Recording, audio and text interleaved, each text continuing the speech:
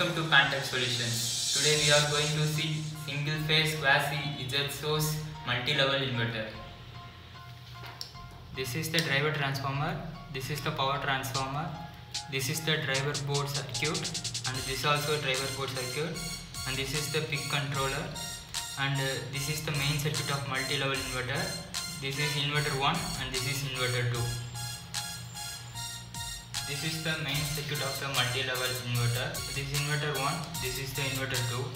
These two inverters are connected in cascaded connection, and this transformer is used for given to the supply for the main circuit. This driver transformer is supplied to the driver board.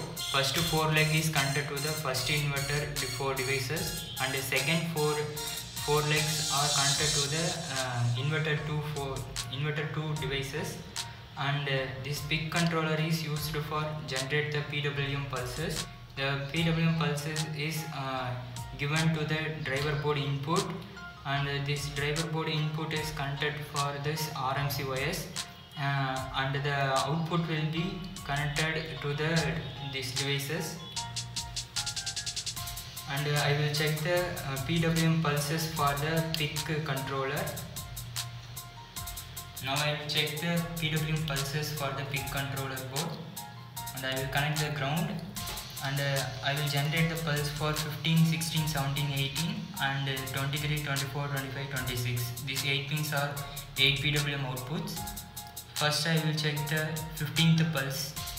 This is the 15th PWM pulse, and this is the 16th PWM pulse.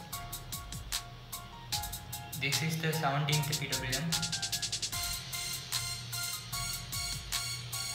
This is the 18th PWM.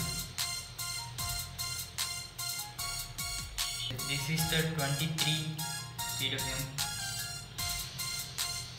This is the 24. This is the 25. This is the 26. The PWM output will shown in the output waveform. The black wire is the ground and the red wire is the positive, and I will show the output of multi-level inverter. This is the output of multi-level inverter.